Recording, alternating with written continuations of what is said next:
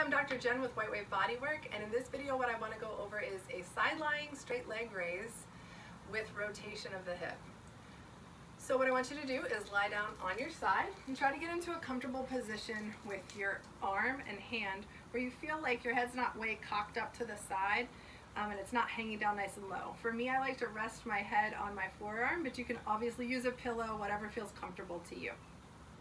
For the bottom leg, we're going to bend it to a place where we feel like we're stable when we lift the upper leg, because this is the position we're going to end up in and not have to be like balancing ourselves. And what I want you to do is not use your hand for balance. I want you to use your core for that stability.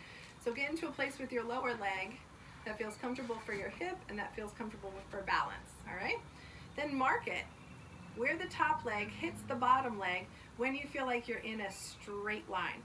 And I mean straight line by not a hinge at the hip. So it's like you're kicking your leg back and you're thinking, as you're lifting and lowering, you're in this straight line. The biggest compensation I see people make in this exercise is that they rock the top hip back and bring this leg forward. So essentially we're working more hip flexor than glute med.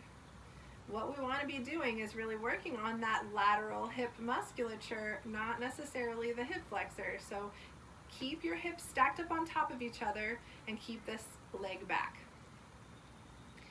Now from here, it's different than the normal straight leg raise because we're rotating up on the up and down on the down. So rotate your toes up while you're lifting, rotate your toes down while you're lowering. All right, let's talk about the rib cage. So as we're stacking up here, a lot of times people are trying to get that leg back by letting the ribs splay forward. So tack the front ribs back and try to think about the rib cage and the pelvis lining up as well as the leg. So you're kicking your leg back as far as you feel like you can go without splaying the ribs forward and making the upper abdominals not active.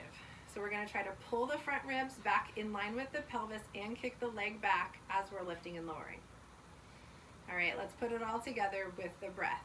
We're going to exhale on a lift, so take a nice inhale. Exhale, lift, rotate the leg up towards the ceiling.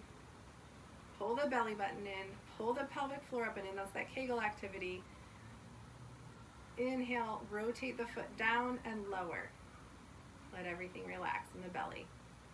Exhale, rotate up, lift, pull the belly button in, pelvic floor up and in. Inhale, come back down. So if all that feels like it's way too much to coordinate all at once in one smooth activity, you might want to go back to my other videos where I talk about breathing and pulling the belly button in. That's the transverse activation, or transverse abdominis activation, and pelvic floor activation before coordinating it with movement, because it is a lot all at once. So once more, we're going to exhale, lift, inhale to lower. Every time we exhale, we pull the belly button in, pelvic floor up and in. Every time we inhale, we relax the pelvic floor and fill up. The rotation of the hip is fairly small. So toes up, toes down. Doesn't have to be toes way up, leg way up, toes way down, leg way down, because that really rocks the hip.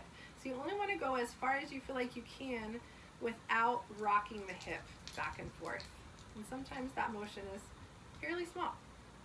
And that's fine. So try that out. Let me know what you think of it.